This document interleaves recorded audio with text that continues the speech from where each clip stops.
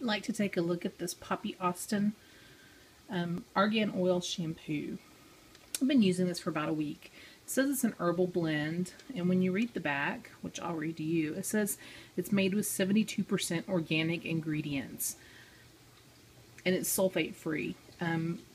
It's my understanding sulfates are in there to help with the lathering, and I can see that this doesn't lather like some other shampoos, but if it's important to you to use things without sulfates, this is probably a good option.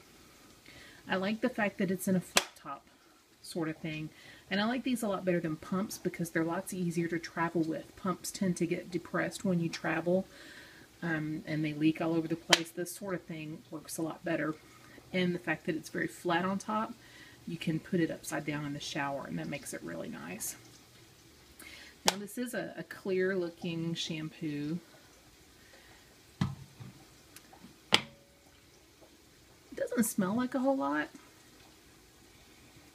I would say it's somewhere between having sort of an aloe vera smell and being odorless. There's just not a whole lot going on there.